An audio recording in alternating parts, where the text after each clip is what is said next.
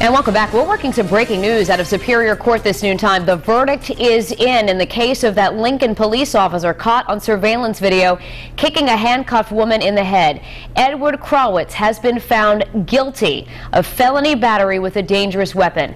He kicked a handcuffed woman in the head outside of Twin River in Lincoln back in 2009, claiming it was in self-defense. Again, found guilty today. His sentencing is on March 19th.